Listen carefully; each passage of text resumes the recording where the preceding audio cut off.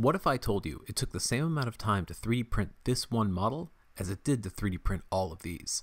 Well, in this video, I'm going to show you exactly how it's done.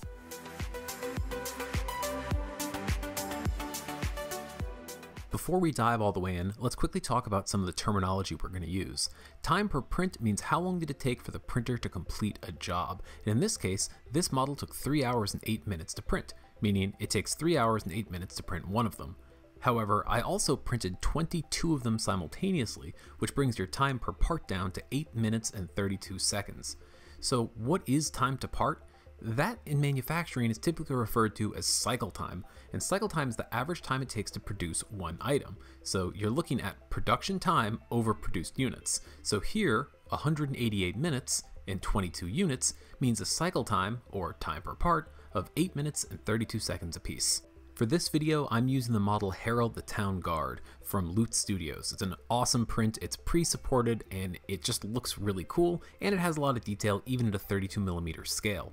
The printer I'm using is the Elegoo Saturn. It's a rock-solid resin 3D printer, and I'm using it with Anycubic's Craftsman resin. Here's the model in Cheat2 box, and we're going to go ahead and get this print set up and running, and then talk a little bit about how this process works. So once we've sliced the file, it's been converted into a series of layers. From there, we can actually see in Cheat2 box the time estimate. So we've got 2.8 grams of material and a total time of 3 hours and 8 minutes. So once that's been set up and exported, we can go ahead and get our Resin 3D printer prepped and ready, and then start the print. One of the features of the Elegoo Saturn is the LCD screen on the front of the printer actually shows what is being exposed per layer. So here we can see we're only exposing just the very center of the build platform, which is exactly where our model is. And as the print continues, we can start to see that model growing. Just as predicted through Cheat2 box, this print took 3 hours and 8 minutes to complete. This is also a pretty good reminder, if you're not subscribed to this channel already, go ahead and subscribe and ring that bell if you want to see more videos on resin 3D printing. Okay, great. So now that the part is finished, we can go ahead and remove it, and I'm doing something a little bit different for this video. I just installed the Fulament resin bed on my Elegoo Saturn, which is a flexible plate that allows parts to pop right off. It's actually a really handy tool, and I use this on filament printers all the time. I love flexible beds, and having a flexible bed for a resin printer, it's a great way to pop the part off without necessarily damaging the bed. Once the part's been removed from the platform, we need to remove the support material, and this is probably the most time-consuming part of the process from an operator standpoint. Once the support material has been removed, we have to wash and then cure the model. So not counting the operator time, just the cycle time of the part, we're looking at 3 hours and 8 minutes per print job to make one part. So how can we improve on that? Here we can see in Cheat2 box, I have 24 models laid out on the bed. This covers the bed almost corner to corner. Just as a quick best practice, you'll notice I've left small gaps in between all of the base rafts. That's by design, and it prevents the cross-sectional width of that first layer creating too much suction on the FEP film. Because the print time on a masked SLA printer like the Elegoo Saturn is dependent on the height of the part, our print time is still 3 hours and 8 minutes. You'll notice on the front screen of the Elegoo Saturn, the LCD looks a little bit different than our first print. Here we can see that each layer that's exposed covers the entire print area. This means we're really taking advantage of that full print area, and we're printing out as many parts as possible each print job. This means we've reduced our cycle time as much as possible and maximized the efficiency of the printer.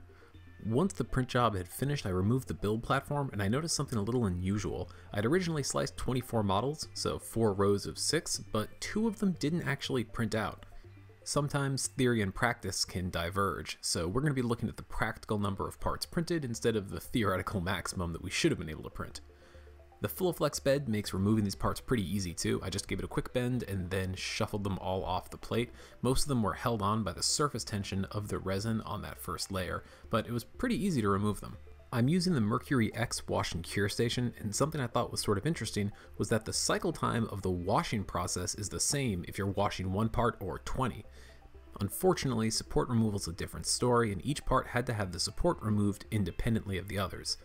I thought it was kind of interesting at the end of this process how much support material I had left. It felt like kind of a lot, so I put it on a scale to measure it and get a better understanding of how much support material was used during the printing process, and it came out to 31 grams. For context, that's about the mass of a 9-volt battery.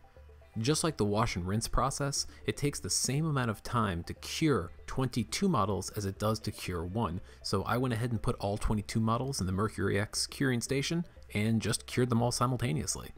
And there you have it. Now we have 22 models printed in the same amount of time that it would take to print one. So let's take a step back and review what we've learned here. The time per print for each of these batches was identical because the print time is based on the height of the tallest layer. But the time per part, or cycle time, drops precipitously as you start to add these extra models. So instead of 3 hours and 8 minutes to print a single one, by printing 22 simultaneously, we brought that cycle time down to 8 minutes and 32 seconds. If you're interested in maximizing the output of your Resin 3D printer without sacrificing print quality, adding additional parts is an excellent way to solve that problem. I'd love to hear your thoughts on this process, so make sure to leave me a comment below and let me know, is this something that you plan on using? As always, thanks for watching and have fun printing.